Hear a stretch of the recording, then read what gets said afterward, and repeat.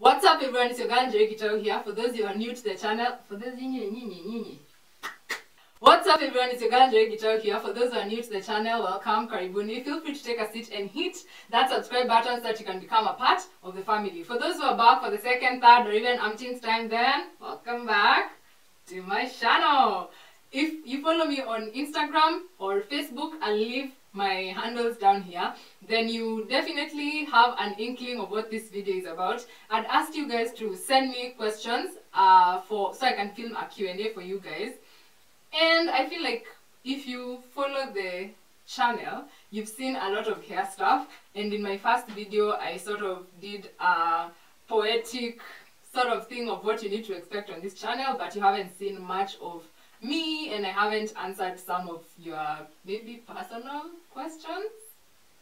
Yeah, so in today's video I thought I'll do a Q&A, and I'm going to be responding to the questions that you guys asked me on Instagram, and I'm going to be reading them from my trusty phone over here. And without further ado, let's just jump straight into the video. And the first question is, how tall are you? Some of us wish we were tall. If wishes were horses, you, my friend, would be like a giant. You'd be like Yao Ming. Yao Ming is, I think, a Chinese basketball player, but yeah, that's not the point. The internet says I'm 5'7" or 5'8", but that happened because I was trying to convert from centimeters to feet and inches. But in centimeters, I'm pretty sure I am 173 centimeters tall or short, however you want to see it. The second question is, mbona ulikula cake yangu? I know who this question is from, and if you're actually watching this Q&A, that cake wasn't yours, bruh. That cake, asiyekuwepo na lake halipo. Sorry. The third question is, have I ever been in a fight? If I'm being honest, yes, I have been in very many fights, but that was when I was younger. I only have brothers, so I sort of grew up as a dude as well. So in terms of playing and everything, and we used to hang out with like my bros friends, and you know how boys resolve things. If we are fighting, we are fighting. And then there are these two particular people who I have in mind who always used to start fights. Like you couldn't disagree with them. And me, who am I? Just because I'm a girl, I fall back. Come, I will deal with you very squarely. So I'm not proud of it, but I used to win those fights, and I'm glad I used to win those fights. And the other fights I used to get into when, like, if you threatened either one of my brothers, whether they were older or younger, my friend, you're gonna catch these hands.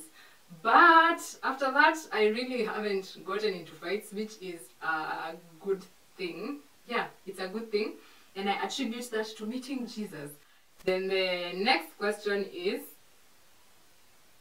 how long have you been nappy? This is I find this question, I understand what is being asked, but I need to explain that I've been natural all my life, in the sense that I've never used a relaxer. However, my hair really suffered from like excessive major heat damage. In fact, people used to think my hair was permed. And the salons that we used to go to, the salons, we call them the vibanda, like they're very local salons where people are not entirely professional or qualified. It's like how you learn by doing apprenticeship. So you learn, you do whatever you've been taught. So I had a lot of heat damage, and I remember I think it was in must have been in 2011 when my hair was, it was long, but it was, I had 3 strands of hair on my head because I'd been flat ironing, and I'd been going to someone whose cousin was practicing to be a saloonist. So when you went there as like a hair model, they didn't charge you, or they used to charge I think 100 bob, but they used to do a lot of stuff on your head. So you're like, ooh, that's a killing. I'm saving money. Shock on me. I lost a lot of hair, but then I decided to go natural in terms of transitioning from heat damage in 2015. Towards the end of 2015 is when I started transitioning from heat Actually, it was the middle of 2015. It was around, I think, July, August there. I started transitioning from heat damage, and that's when I started now healthy hair practices and yeah, etc. So if really I've been natural all my life, but I started transitioning from heat damage in mid 2015.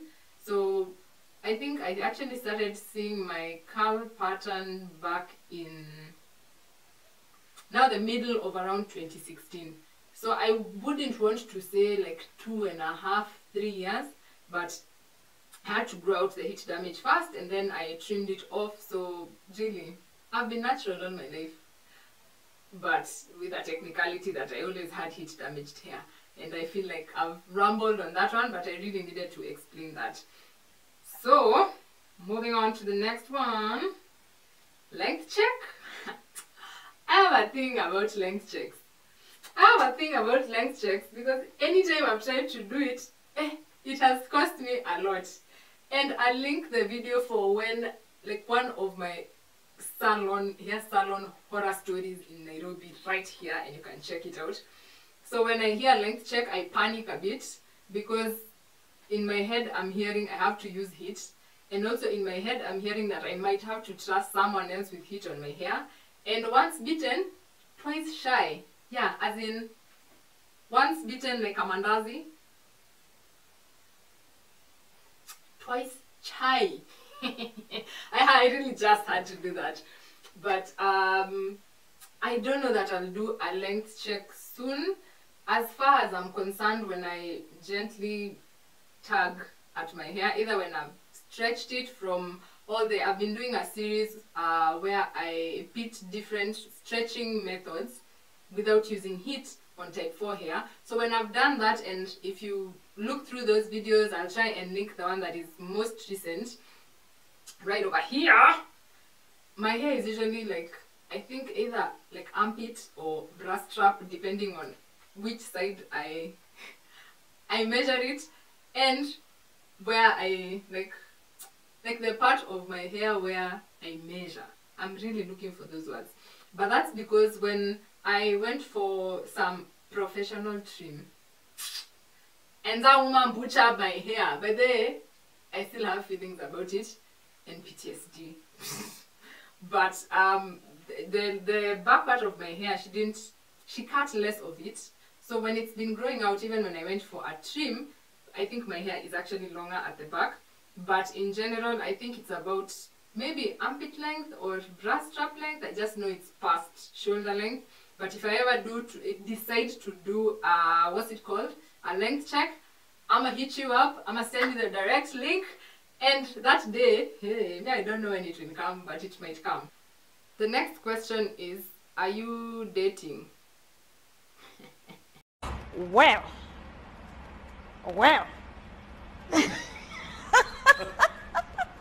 Next question. See ya. Then the question after that is, what's the first thing that I noticed when I meet anyone? This one gave me a hard time because I had to think about it. And I think, if I'm not wrong, and if I know myself well, I probably notice the eyes and the eyelashes first. I only notice those things if I can see, if I'm wearing contacts or my spectacles. Then I think I notice eyes because of the eye color, and I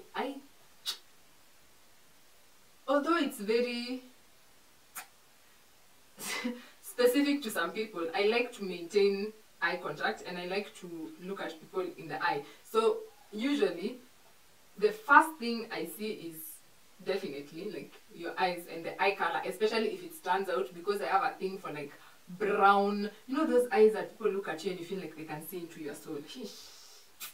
Those ones. And then I notice the lashes because I mean they're there with the eyes. Also, if you have like those long, naturally long or curly eyelashes, I don't know, I just have a thing for lashes. So those are, I'd say, the first two related things that I notice whenever I meet somebody for the first time. Moving on swiftly, I feel like these last two questions are, I don't want to say heavy, but they made me think think a bit, and in answering them I feel like I'll also be sharing critical pieces of myself with you. So I'll just go straight into the last two questions. And the first one is, if you could do or be anything, what would that be? Not to sound escapist, but the honest truth. Is there a lying truth? Why do we say the honest truth? Anyway, let me not digress. The truth is that if I could do anything, it would be like the will of God for my life. And if I could be anything, I'd want to be a good and faithful servant. The reason I give that answer is because if you watch the first ever video, which I'm gonna link over here, you might have picked that faith is a critical aspect of my life. In fact, dare I say, it's foundational. It's the basis for everything in my life. So I would want to say be successful. I'd want to be running a successful business. I'd want to do like other things, but in all this, like, I'd want to do ministry, I'd want to travel, I'd want to do and be all these things. But at the end of the day, the thing that I really have to focus on and I have to draw from, like, it's not an afterthought. It's the first thing that influences whatever I want to be in whichever season, is like what God is speaking over my life and what He's asking of me in that season. I realize how saying those things might lead to more questions, and I'm open to hit me up in the comment section, and I'll try to, or even my socials, and I try my best to better articulate what I'm saying or answer any questions that may arise from this. So the light just changed, but I'm gonna keep going. Yeah, because God is my foundation, then everything that I do or whoever I want to be is everything that He wants me to do or whoever He wants me to be. So if in the moment He's calling me to be it's a bit extreme, I think. If He's calling me to be unemployed and serving and volunteering in church, then that's what I'll be, and I will be content in all that because He's with me. If He's calling me to be like the CEO, yes, I said CEO, of my own company and out there doing like amazing things, well, amazing according to maybe society's construct of amazing, then that's where I want to be. So ultimately, I would want to be a good and faithful servant, and I want to do whatever God is calling me to do, whatever that is, because He also says that He'll fulfill the desires of our hearts. And if I continue to be rooted in Him, then my desires will be in line with His desires, so that even when He's fulfilling that, man, He's literally fulfilling His perfect will over my life. And man, as in that would be the ultimate definition of contentment for me. And I'm not saying that because nimefika, but I've already gotten there, direct translation, but it's that's what I'd want to do and continue doing. And in so doing and in saying that, I'd also expect that anyone who hears this and sees me doing any different would be like, yo, but I thought you said, but I thought you defined, yeah, in a way to say sort of accountability in maybe a way. I don't know if that's the answer that you might have been looking for, but I've answered it as honestly as I can after introspection and yeah, self-assessment. So that was the first question of the last two, and this like be misbehaving, but simenaniona, see you see me. So I'll continue. So the last question is, what do you do for what do you do for self-care, with like the emoji of like the nini with a halo at the end? I feel like I might answer this for like 56 minutes. So I'll try not to make it as long, but what I do for self-care is okay. This is, please don't judge me. I love to sleep. I love to sleep because when I sleep, my brain is off, and when it is off, it's like it gives me a break so that when I wake up, I might not be in the same headspace that I was in when I was sleeping. So yes, for self-care, mazemi, I sleep. Not like sleeping unhealthily. Why am I looking? This is hard. But I sleep, yes. And I love to read books.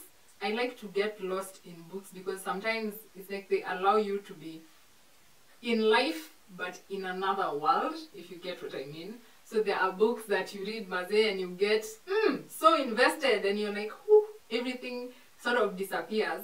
And by the time you get back to your world, things are not as heavy. The other thing I do for self-care is, what do I do, by the way? I do whatever I feel at that time. In this sense, not like if I feel like jumping off a cliff, I go jump off a cliff. No, whatever it is that I feel would help me in that situation. So there are times when I write, and I write completely. Not that you can write halfway, but there are times that I write, there are those times that I read, there are those times that there's a specific person that I'll be wanting to talk to, not necessarily to talk about my problems, but more to just hang and chill out, because quality time is one of my love languages, and just finding out how they're doing, and it helps to get me out of my mind, and that really helps. Sometimes I just walk, like I could walk for kilometers. Kitambo I used to run, but someone told me that was an escapist way, like it was running away from my problems. So I try to be different, so I walk. I'm not walking away from problems or issues, but that walking sort of allows me to think and pray and just being in nature. I love Karura so much. Oof. But when they said a python was found there, I was like, hey, my friends, my love and my phobia in one place. Thank you very much. Asante sana. So since then I haven't been back there, but I love walking in nature.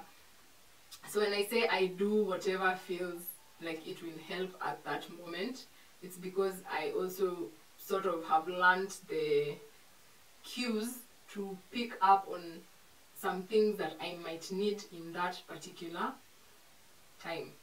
And the one thing that, looking back, I realized in very major, I want to say crisis, times of my life that I always do is I travel.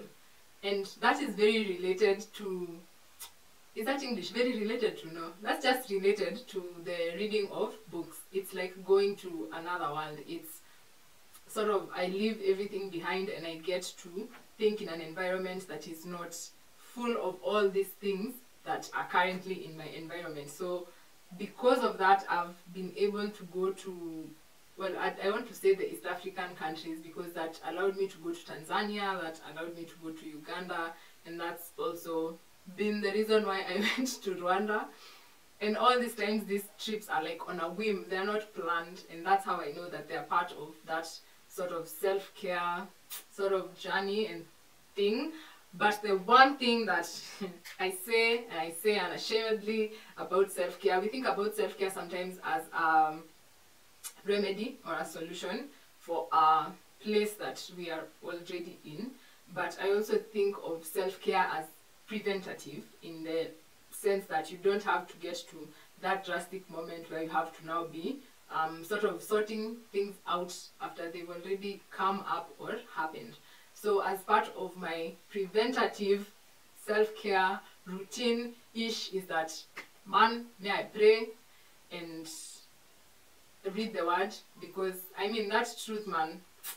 So the truth that is in the word, it really just refreshes, and it allows my mind in particular not to be the center of, my world, and then it has like everything for every season. So it's like I'm equipped before I get to some spaces, and that also allows me to be able to know how to react, or it's like a weapon that you're getting to a fight where you're already armed and you know how this victory is going to happen. And prayer also helps, and fellowship with fellow believers, fellowship with fellow believers usually helps, because then you also get to see stuff from different angles and perspectives, even when you're really just okay. And then I jealously guard my heart and my mind, in the sense that sometimes I try to avoid social media for that reason specifically. I have those moments where it feels like social media is heavily influencing a lot of things, the way I'm thinking, the way I'm seeing things, the way I'm handling things, the way I'm reacting to things, how I feel about my life. Oh, it's not as glamorous as how I feel about the things I'm doing. Maybe the success is not as high as so-and-so's or whatever, or relationships and all these other things. But I find that the reading of the word, the prayer also, and the jealously guarding my space in terms of connection to social media and the information that is coming, the information that I allow to come into my life, that helps a lot in terms of the preventative sort of self-care routine that I have. So I hope that I've really answered that question, even though I feel like I might have repeated some things. I just needed to sort of articulate it in the way that I can see it in my mind. If you see me just gazing into space, it's because it's like I'm reading something from my mind. But yeah, those are the questions that you asked and the questions that I was answering for today. Thank you so much if you sent in questions. If you're not part of the IG or Facebook fam and would still like to ask questions, then let me know in the comment section down below. Ask your questions, and the minute I'm filming another Q&A, I'll be sure to answer them, and I'll also be sure to answer them just in the comment section in case it's something that's really time sensitive. Also, I really love interacting with you guys, so let me know if you have been liking this sort of sit down videos I've done. Have I done a couple? I feel like after I've done one, it's like, ooh, I've done a couple of them, because I'm also almost always doing tutorials or yeah, such stuff. So let me know what you think about that. Let me know what more content you'd like to see on the channel, and especially if you'd want me to sort of share on faith issues. I can pick and segment a particular day of the week where I'll be putting out extra videos just for that topic in particular, especially because I've been wanting to delve into it, but sometimes it gets a bit, I don't want to say tricky, but yeah, I've been wanting to. So let me know if you'd want me to. Yes? Yes. Thank you for watching the video all the way to this particular part, even with the changing lights. It's like cloudy and then sunny because Nairobi weather is a teenage girl. Anyway, if you like this video, give it a thumbs up. If you liked it enough to give it a thumbs up, then share with your friends. Let them know, let them watch. Yeah. And hit that subscribe button if you still haven't subscribed to the channel and you've already gotten to this part of the video. Also, hit the notification bell so that you can get timely alerts whenever I drop new videos. Today I'm not saying without further ado. Thank you for watching. I hope you enjoyed yourself, and I will see you in the next video.